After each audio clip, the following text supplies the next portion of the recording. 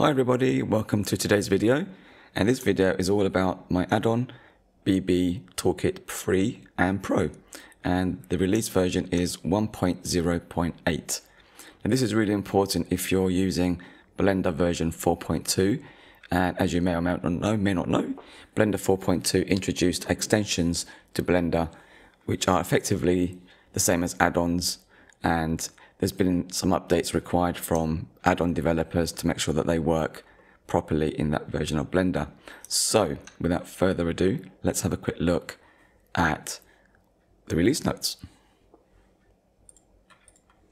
So here we are.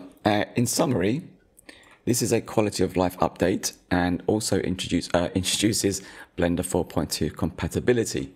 So what are the improvements to the quality of life? So firstly, obviously, this is a big one. I did release a patch on the 19th of August, in fact, to get the actual installation working for 4.2, but there was an error trying to uninstall the add-on as well. So this is what this update addresses fully. So yeah, install and uninstall is now fully compatible with Blender 4.2 extensions / add-ons. This is quite an important update here. I don't know why I didn't do that on the initial release. The operator panel, that's the little panel that pops up in the bottom left hand corner when you add something to your Blender scene. Well, that panel now shows all of the available options when you add a mesh or other things to your scene. And just FYI, previously there would only be a subset of these options available. So that's really good. You've got everything available to you now.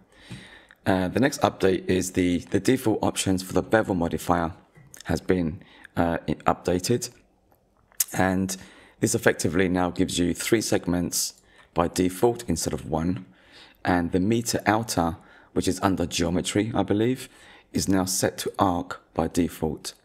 Blender's default will only have sharp as the default, which is a terrible setting, so trust me when I say this is a very good thing. And finally, the Boolean modifier has got a great increase update for visual feedback, and that's when the cookie cutter object will now have its viewport display method changed to wireframe, and that allows you to see very clearly the Boolean result.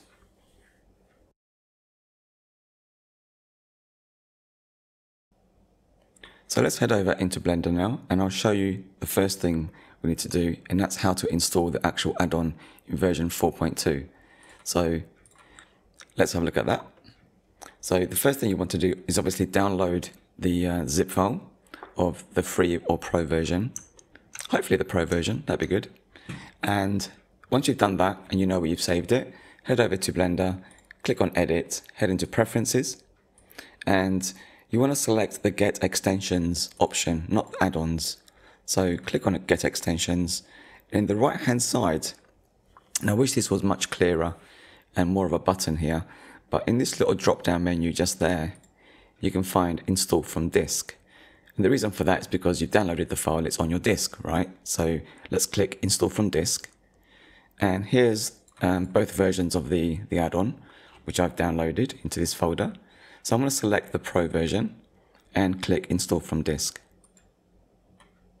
You can see BB TOOLKIT Pro has popped up under the extensions just there.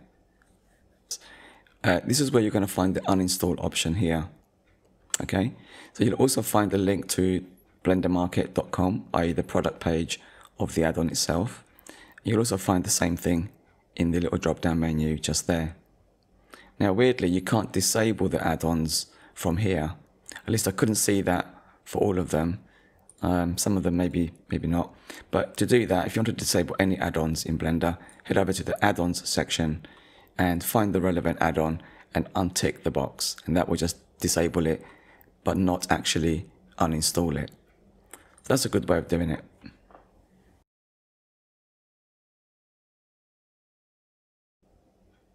Right, with that all done, let me show you the difference, or the update I should say, of the bevel modifier in the actual add-on. And here's the add-on on the right hand side there. And you can see when I clicked an actual mesh object, you don't get all the options with other things, but the mesh objects, you get the full suite of tools and modifiers available there. So everything is collapsible here, of course, just like any modifiers or add-ons, I should say, that you install. So anyway, let me demonstrate the difference between the bevel modifier here in the add-on and the default bevel modifier that's added in Blender. So on the left here, we've got this cube. It's a basic cube. You can see if I just turn off the modifier there, it's a basic cube where I've just added some insets, okay? Or, yeah, extruded faces along the normals. So let's turn that back on. So if I go and add a bevel modifier, as I've done here, the defaults for those are 0.1 on the scale, the size, the amount of bevel. Segments is 1, and under geometry, which is normally closed by default, if we open this, you can see we've got sharp there and sharp on the inner.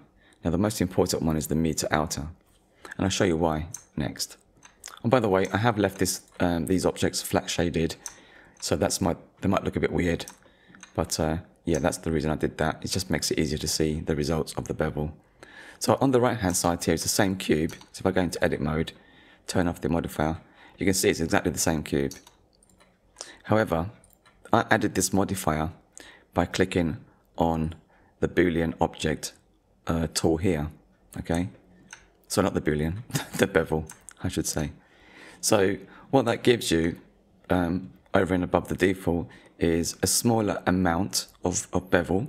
So rather than you getting this larger single segment, you now get 3 segments on a smaller scale.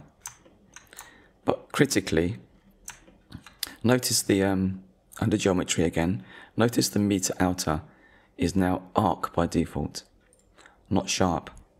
Now I'll show you, demonstrate why that's important, why it's really important actually, for topology and many other reasons.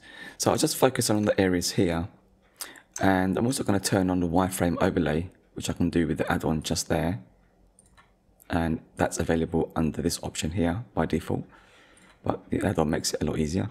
So if I head over to this side, and let's for instance increase the segments to 3 on this one as well, excuse me, and make that 0.03 as well, so it's the same as my add-on. You'll notice here this looks very bad, okay? So not great topology, not a good flow of edge loops or anything really there. Plus you also get a triangle, I believe, in that area there. However, if we head over to my version here, you'll notice this is a lot nicer in terms of topology and also edge flow. Everything's quads. You can see there 0.03 and 3, if I select that one, 0.03 and 3, and because the only difference is arc, if I set it back to sharp, you get that horrible topology just there. So the add-on does that for you, which is great. So it's a very important update to that. Swiftly moving on, let's head over to the Boolean and I'll demonstrate the before and after, i.e. the default version. Let's turn wireframe off. This is the default version on the left and the BB Toolkit version on the right. Okay, now clearly you can see the difference. This cube is a wireframe display in the viewport, and this one is a standard shaded cube. So this is the default when you add a Boolean modifier through Blender's default option, which is just here, add Boolean. It doesn't change the visual representation or rendering of this cookie cutter object, which is cube number 4 here. So the only way to see your result is to turn that object off. You can see there the Boolean working. So it's a bit of a tedious step and it's not very intuitive. So BB Toolkit Pro and probably free, I believe. I always forget that. Now we'll switch the cookie cutter object to wireframe under the viewport display options just there. You can see it's wireframe and not textured, which is the default. That's a really big help if you're doing Booleans. Let me just demonstrate the operator panel update. If you're not sure what that is, this will make it absolutely clear. Let me delete the default cube. So on the add-on, on the right here, you have objects section, and you have an array there, as you can see, of various options, mesh objects as well as a camera. So previously, when you added one of these, you'd only get a subset of the options in the operator panel, and that's that panel that pops up down here. So if I add manually mesh cube, you can see we have a menu down here in the bottom left, and these are the options available for that cube. Okay, so you can make things, change these like the location, rotation, and the view, and all that kind of stuff, and the scale. You get the idea. So previously on my add-on, for some reason there was a subset of these options available only, things like the size, and that was pretty much it, I think, for the cube. I think.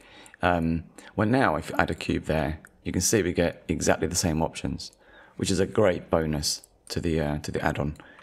And I don't know why it wasn't like that in the first place. Sorry about that. So you can see if I add different things, not the cube again, maybe a cone, you can change these anyway in previously, but now you've got all the options available to you. Okay. A lot of these were there before, like the main ones here. I think it's mainly the ones at the bottom that we're missing. So now we have that, which is great. And yeah, I just want to demonstrate that as well. That's in version 1.0.8.